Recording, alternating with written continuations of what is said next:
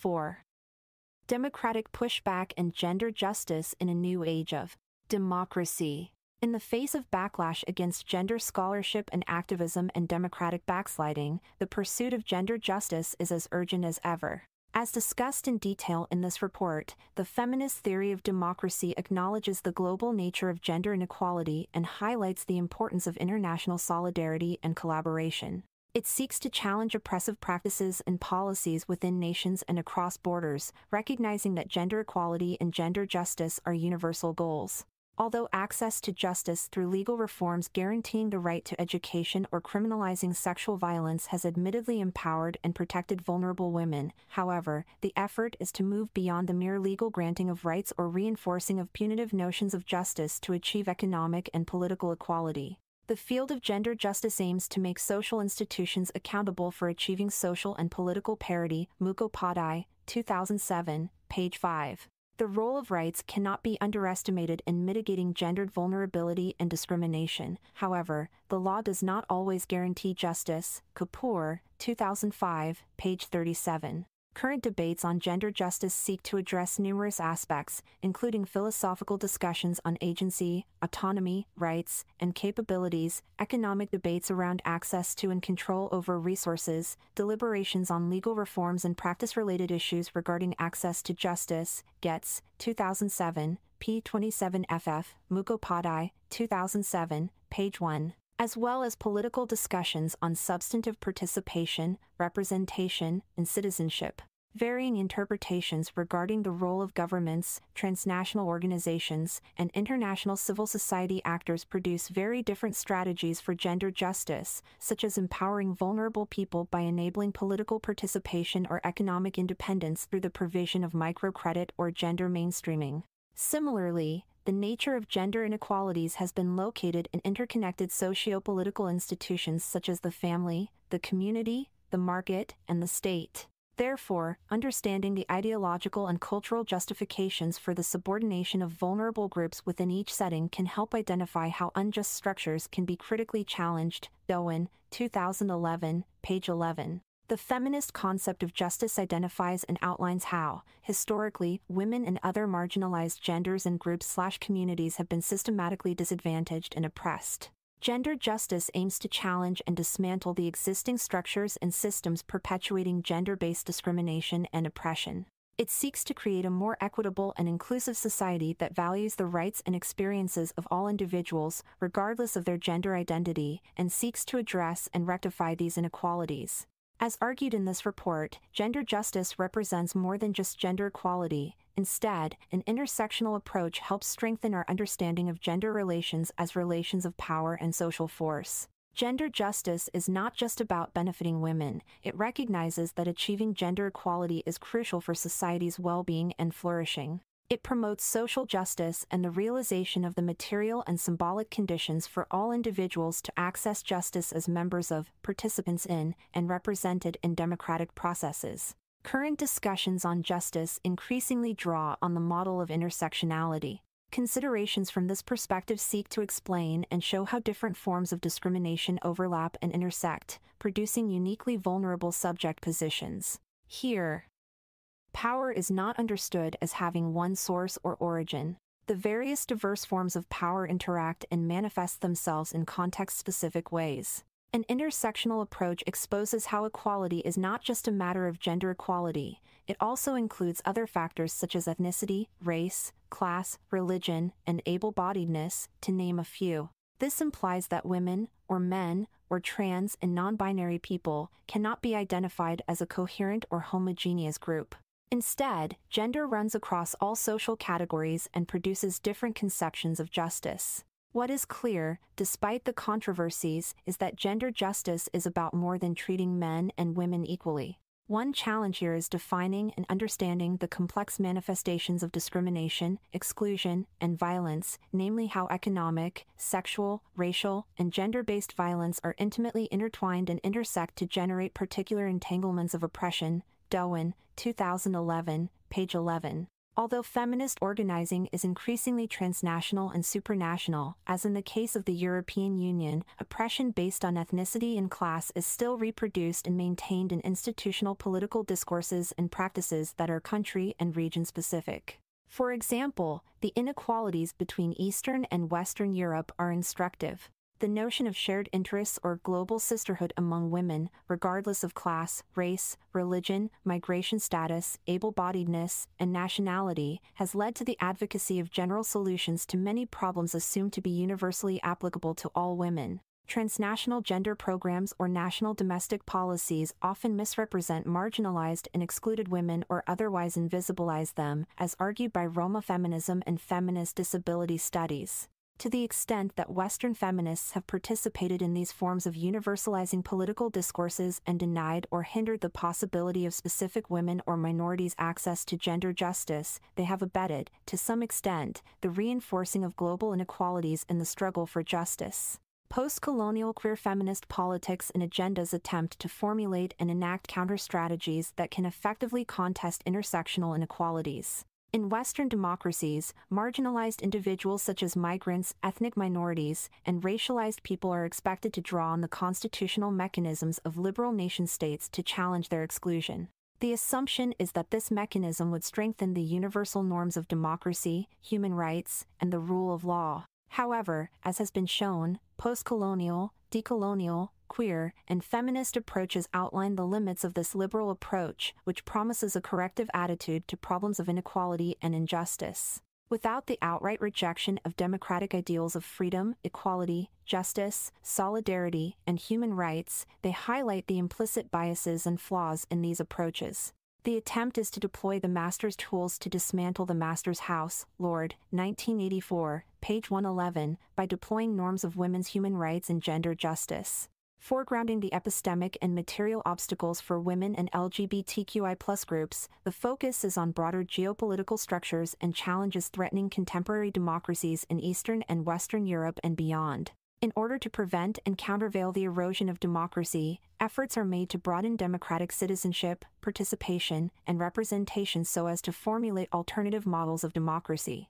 Particular attention is on subaltern subjects in Eastern Europe, ethnic minorities, migrants, refugees, and marginalized groups such as people with disabilities and trans people. Democratic education plays a crucial role both in encouraging privileged subjects located in the global north to engage responsibly with the periphery and in enabling subalterns and excluded groups to think of themselves as part of the public sphere and democratic interactions, as well as to enable them to access democratic infrastructure and make their interests count in parliamentary structures.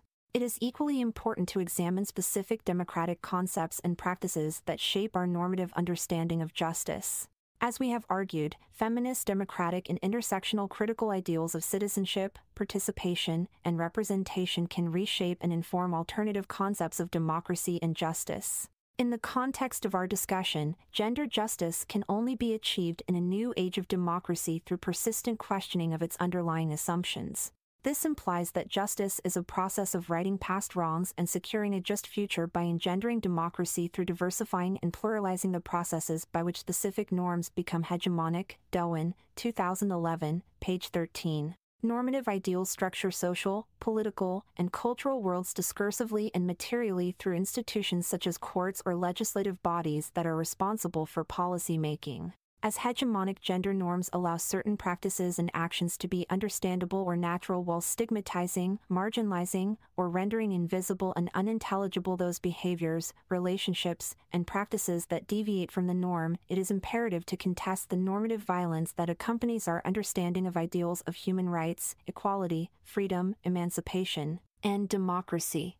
As Judith Butler, 1999, page 23, argued, non-normative subjects and practices that fall outside the norms of recognition and, thus, the realm of legitimacy, are vulnerable to normative violence. Thus, in place of the universal understanding of the normative as a guideline for action, Butler foregrounds the link between violence, norms, and subject constitution. Mills, 2007, page 134. Norms enable and hinder survival through normative framing of lives worth living. In the context of discussions on women's human rights, a normative understanding of who qualifies as a legitimate subject of rights excludes subaltern women from claiming rights, as they are merely coded as objects of benevolence. If norms shape both the agency and vulnerability of the subject, then it becomes clear that hegemonic norms must be contested. Ibid, page 141. Women and minorities or marginalized groups have historically been excluded from the sphere of politics and economy, denied access to the public sphere, and secluded in the private sphere. Accordingly, feminist scholarship and activism challenge not only the norms that enable democratic recognition but also the conditions that produce and reproduce the misrecognition of women and LGBTQI+ groups as political agents. A critical contestation of hegemonic framework thereby results in a more inclusive politics of recognition and deliberation regarding the conditions of that recognition. Butler, 2009, page 139. We have outlined how norms of recognition determine what qualifies as unjust, what mechanisms and instruments are deemed appropriate and legitimized to judge injustice, who is heard, and who has the power to listen. Doan, 2011, page 16. This invites us to critique hegemonic norms of recognition and examine how recognition is historically constituted and articulated. The goal here is not simply to reform norms to make them more inclusive but to explore how it might be feasible to enable new norms to transform practices of recognition. Butler, 2009, page 6. The pursuit of justice, especially gender justice, compels us to persistently engage with what is overlooked, excluded, erased, and silenced by institutions and policy. This requires a permanent process of revision, reinvention, and rejustification of the law in its effort to exercise justice. It is important to note that this by no means entails a rejection of norms of justice or democracy because of their intersectional bias. Instead, the challenge is how these norms can be negotiated to make them meaningful for a new age of democracy. It is imperative to consider how the perspectives and insights of marginalized subjects such as women and LGBTQI+ expand the boundaries of ideas of justice. Despite claims of tolerance and openness, current paradigms often hinder the emergence of alternative non-canonical perspectives that can contribute to the democratic pushback needed by the European Union to aid against the backsliding enforced by anti-feminists and anti-gender movements, parties, and policies. One touchstone for determining the legitimacy of collectively enforced norms is whether those subjected to the agreements agree and have a say in the decision-making and realization processes. Many of the feminist theories of democracy and intersectionality, which have been considered in this report, emphasize not only the reform of liberal democracy but further a radical transformation of its historically biased concepts and practices into alternative views of democracy. This new age of democracy is understood as a form of governance and a political regime informed by gender equality and gender justice. It is understood in terms of redistributive and transformative justice, politics of recognition, and representation. An important contribution of post-colonial and Eastern European feminists is to bring the question of representation into the discussion, whereby we must reevaluate the criteria of what will or will not count as a plausible demand for justice. We must address the following questions: who is authorized to speak for those on the receiving end of justice, and from what will that authority be drawn? Which voices will be heard by whom? Doan, 2011, pages 19 to 20. At the heart of the process of democratic pushback is the feminist contestation of the marginalization and exclusion of women, racialized people, ethnic minorities, people with disabilities, migrants, and LGBTQI+ groups from justice claims. As highlighted in our comparison of Eastern and Western European contexts, the pursuit of economic justice must be supplemented with social, cultural, and political empowerment, Spivak, 1993, page 63, and recognition. Gender justice is not just about organizing goods for the suffering classes, access to institutions, and formal equality before the laws, but also about enabling each member of society to exercise their rights and duties towards each other.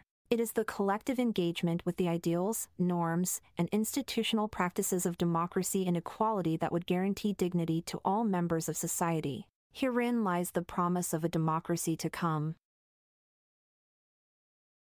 Summary of findings. Key findings of the feminist diagnosis, critique, and transformation of liberal democracy. 1. In the face of the backlash against gender equality sought by anti-feminists and anti-gender movements, parties, and policies, the European Union faces an erosion of democracy and democratic backsliding. 2. Western and non-Western feminist scholarship and activism seek to challenge and transform political discriminatory and exclusionary structures and practices and promote gender equality and gender justice in democratic practices and processes.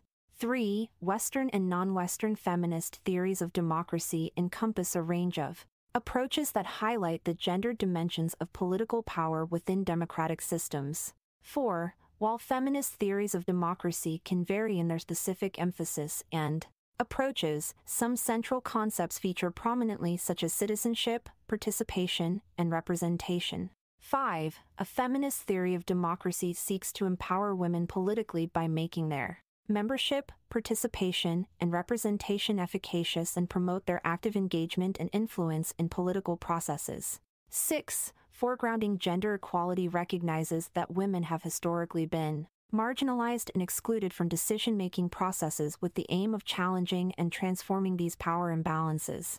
It is not sufficient to have women in political positions, their presence should also lead to meaningful changes in policies, priorities, and decision-making processes that address women's concerns and interests. 7. Feminisms from the Global South challenge the reified notion of women as a group with shared experiences.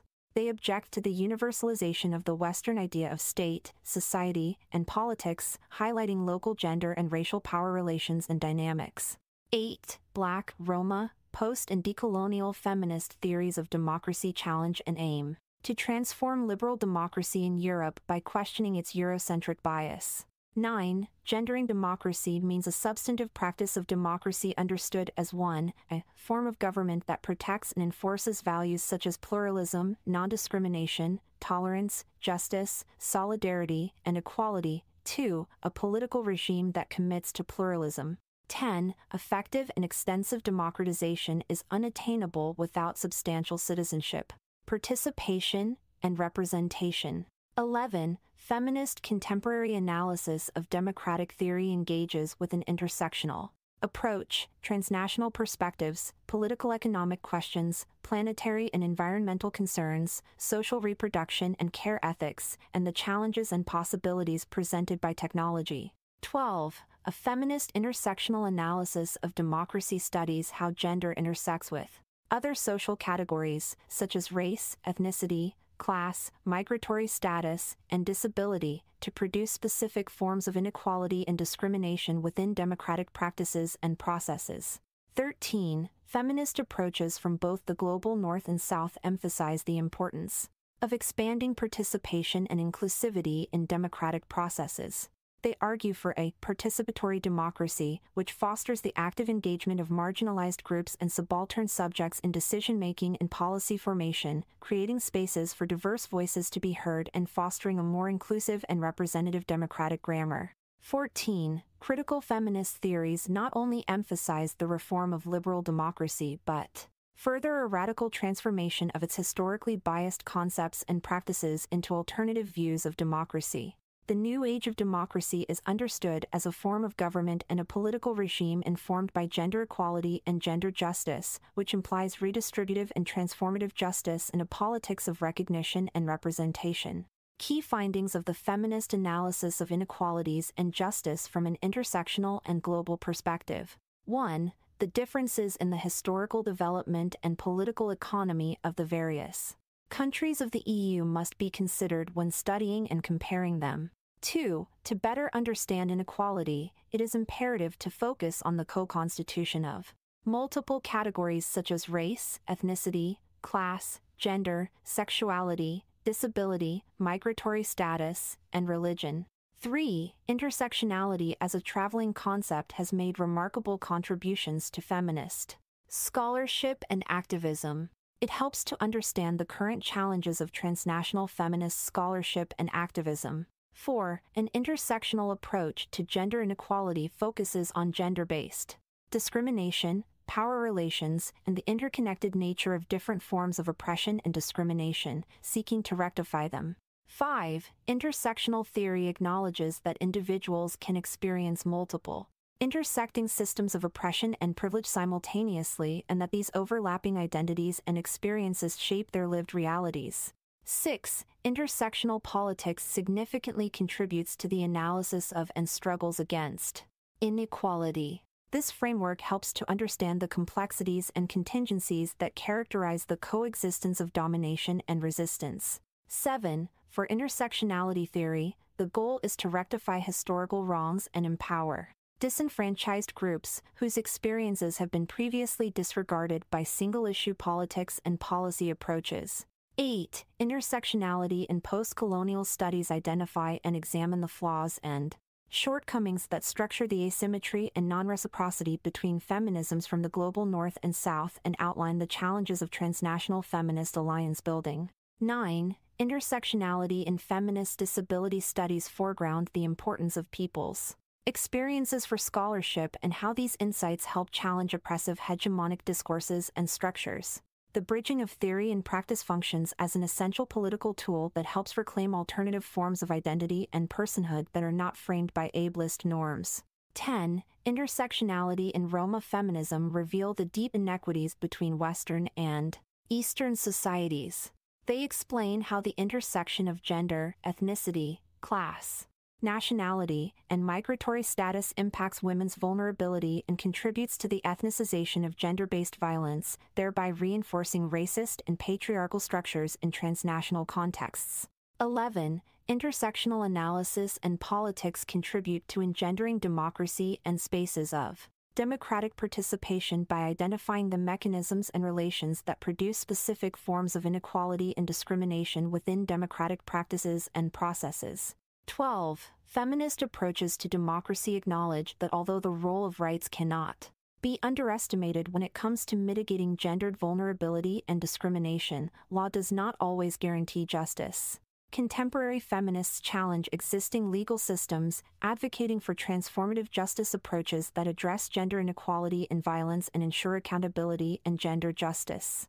13. Normative arguments for advancing gender justice are confronted with backlash and backsliding that beset a new age of democracy. 14. Feminist, democratic critical ideals of citizenship, participation, and representation reshape and inform alternative concepts of justice by reimagining democracy intersectionally.